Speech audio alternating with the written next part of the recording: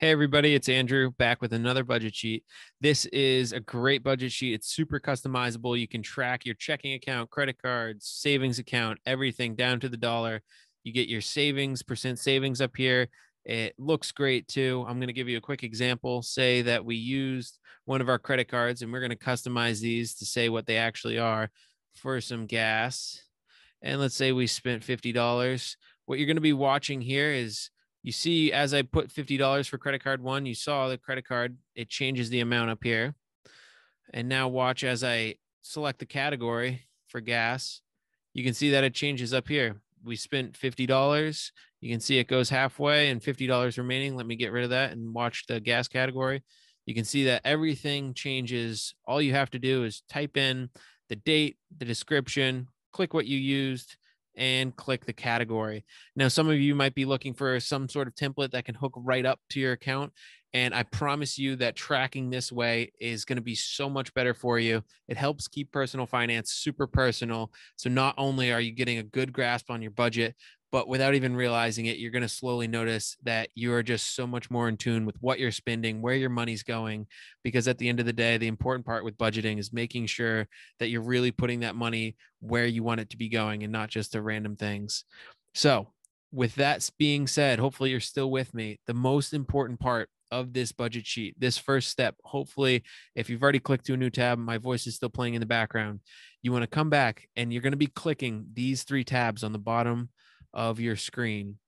Once you have all three highlighted in white, you're going to be clicking this down arrow and now hit copy to new spreadsheet. Now, what you're doing here is you're going to be putting this spreadsheet and this template to your own Google account. This leaves the template nice and clean for everybody to use so that it doesn't get bogged down with people trying to edit the template itself. And now when you copy this to a new template, it's hooked up to just your account. And now nobody else can see it. I can't see it. It's private. You don't have to worry about anyone else having access to it. So what you can do is give it a name in the top right or top left, excuse me. And then now when you click that Sheets button, you'll be able to go back to your actual Google Sheets home. You can see the budget that we just created. There's nobody else that has access to it. This is the template down below. It says ultimate budget. You can see that shared. So you're going to want to make sure that you do this first step. Super important because we're all about privacy, especially when it comes to finances. All right. So you're going to be starting here in your starting sheet. What you're going to want to be describing here is all the categories that you think you're going to be using. You can break it down to as few categories as you want or as many as you want. Both ways work. People have success doing both ways. And then to the right, you're going to be putting your planned amount for what you're going to be spending. If you want to keep some of these, go for it. If you want to add some, go for it. Just make sure that you keep the actual template and these squares all the same. Just delete and add in as you see best fit. And then add the amounts. If you don't know what amount you want, just put a basic amount in for now. It could be nothing and just get a feel for what you're spending. You want to get a good grasp on where your money is actually going before you try to make yourself spend a certain amount. So definitely just in the beginning, if it's your first budget, put any amount and don't try to stick to that amount. Just look at where your money's going first.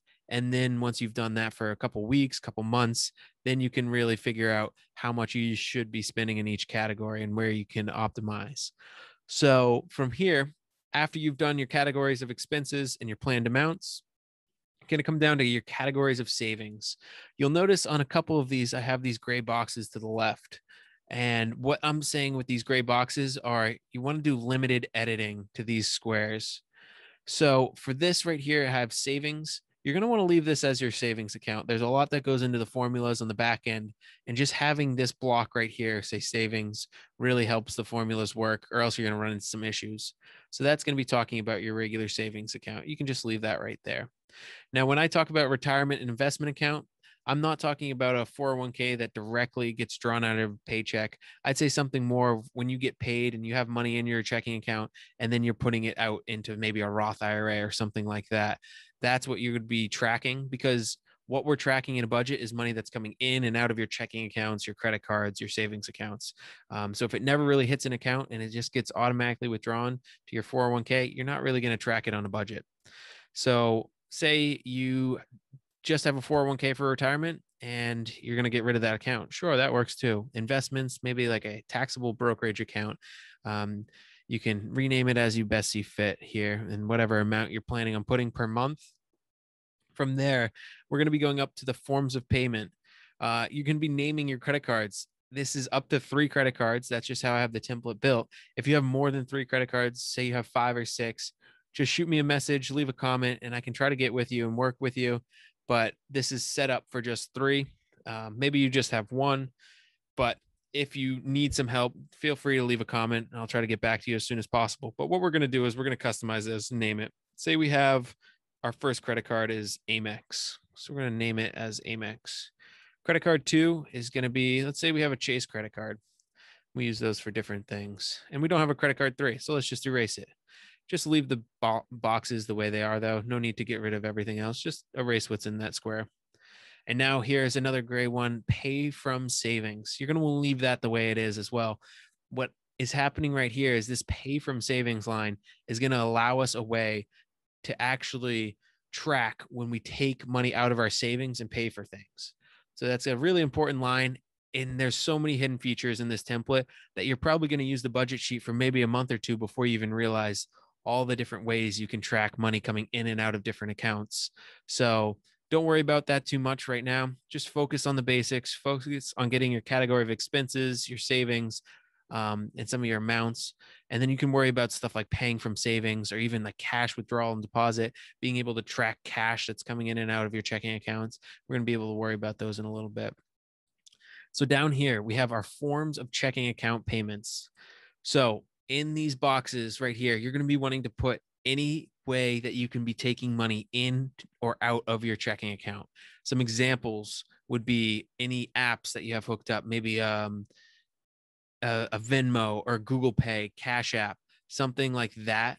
Not necessarily any app that you pay for, because that's just something that's going to be getting drawn out of your checking account. I'm talking more about those apps that are built to work as a payment systems. So Venmo, Google Pay, things like that. So what we're going to be doing, let's just put in Google Pay. In the verbiage that I'm using, checking transaction, I'm using that as a different word for, say, direct deposit. I'm just saying that anything that's getting put into my account or getting withdrawn from is kind of a transaction happening in my checking account.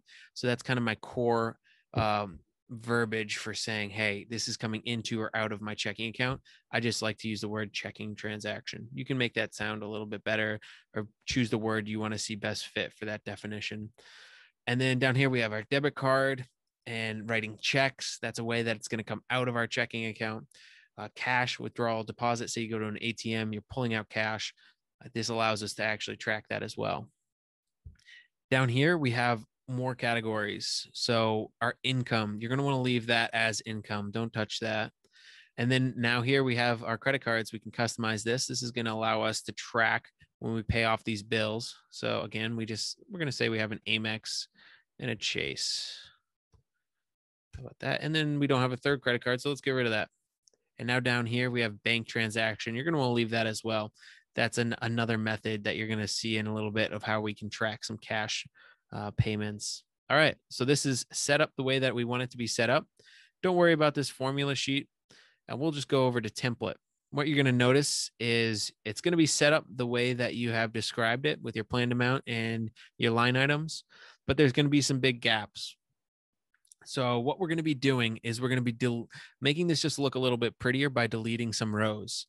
Now, what you have to be careful of when you're deleting these rows, we have some other trackers here on the right side, and we don't want to delete a row that would contain one of these trackers. So if for some reason the row covers one of these trackers, we're going to just try to move it out of the way for the time being. So let's just move these guys a little bit out of the way. I'll show you. Google Sheets makes it super easy to just move cells around without actually moving the contents of the cell. So we're going to take line 14 to line 17 because those are blank. And we're going to click the side and delete rows. All right, so that's deleted. You'll notice that this graph right here, it gets a little messed up. So you're just going to take this bottom line, find the bottom of the graph, and drag it up to total expenses, just so it lines up. All right, Now we have another few rows right here that are all blank that we're going to want to get rid of just to make them look pretty. But you'll notice if we were to try to delete this line, it would delete some of these rows. So let's, like what we talked about earlier, just going to highlight and drag those out of the way. All right, now we're going to be deleting this row, and we're going to be deleting these two rows. Delete rows. Cool. Again, you have these graphs that get a little messed up, but that's all right. And we're just going to be dragging them down. So there you go. That's going to be your basic template. We're still got some work to do over here, but this is what it's going to look like. And it looks pretty good, if I can say so myself. So we're going to drag this back down just to make it look nice.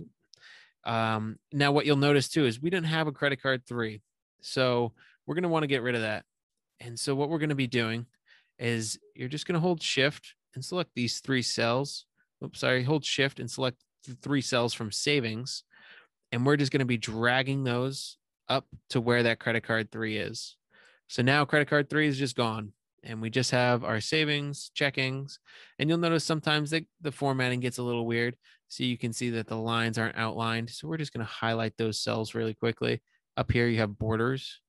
We're going to select all borders. That just makes it look a little bit better. All right. Now we're set up well for success at this point. Now from here, I really just have to teach you guys about the actual budget sheet. You're going to learn a lot on your own, but mostly we're going to test it out and see, say if we're going to be writing a check for rent. So I'm going to say I'm using check for rent.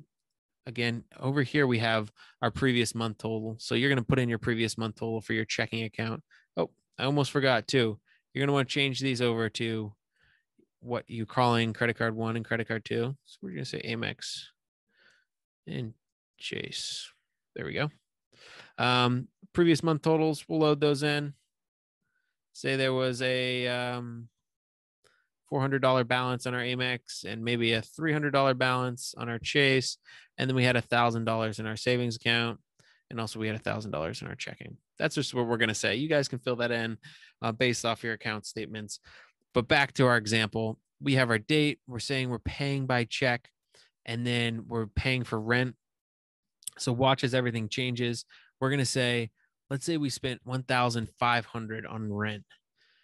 And then we're going to put the category as rent. You'll see you went over 500.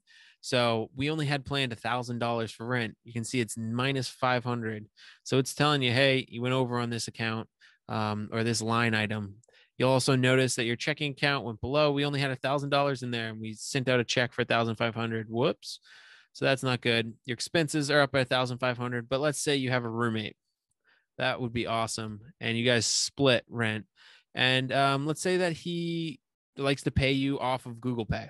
And that's just how he sends you his money for rent. So let's say rent money, and he gives you $750.